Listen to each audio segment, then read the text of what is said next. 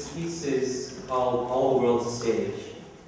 I want to tell you about my experience writing it, and then I'm going to tell you about two things about the piece itself, and then I'm going to introduce myself. So, my experience writing this piece, I found the text, Shakespeare's text, this text to be very, very powerful, and the way he conveys these images with the words. And so it was really challenging and difficult piece for me, a difficult project. But in a way, it was really easy because I'm standing on a giant, on the shoulders of a giant. And when I looked at the poem, I mean, most of the work's already been done. It was like, oh, the music's already there almost, because it was just because this Shakespeare's work is such a masterpiece. And so, so if you liked it, give the credit to him. If you don't like it, then blame me for it. Okay, I want you to notice two things about the piece.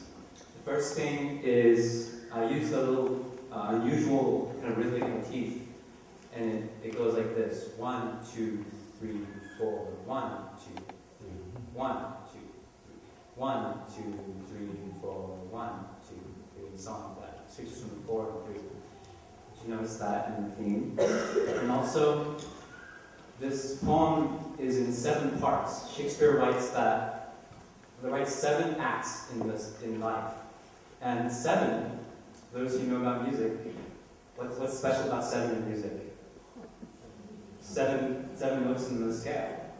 And so I wrote each section of life, each act, in a different key. And so it's ascending. It starts with the lowest key, and when you're done, you're back to the original key. So you notice that too. Okay, my name's Parkle, and I'm 19, and I love this program.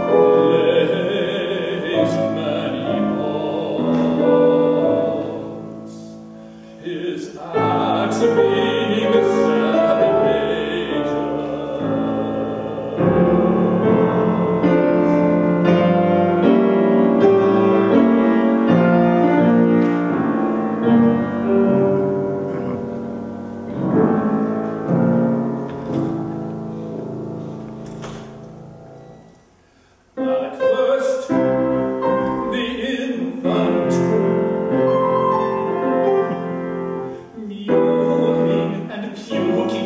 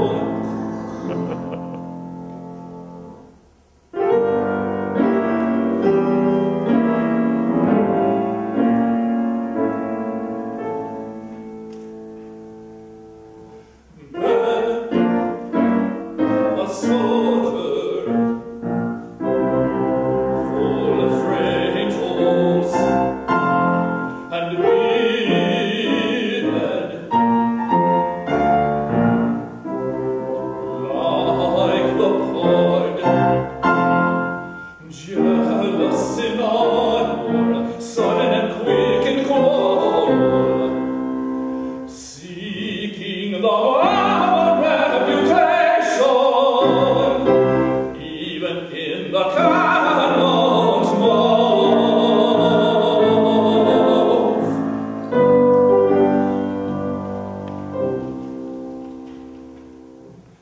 And then the justice in the fair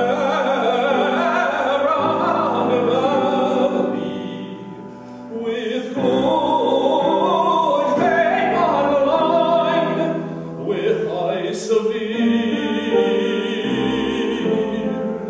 and bid of formal cut, full of wise saws and modern instances.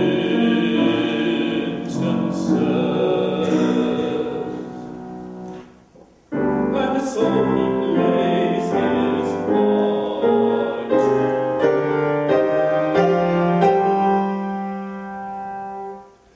The 6 age shifts into the lean and slippered pantaloon, with spectacles on nose and pouch on side.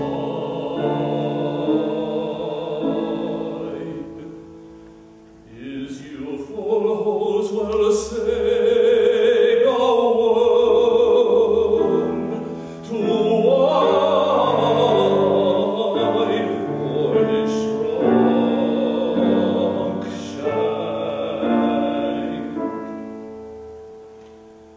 And his big manly voice, turning again to white childish treble, pipes and whistles in his sound.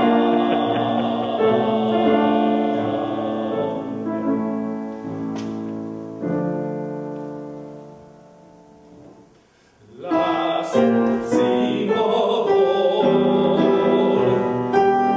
that ends a strange eventful history,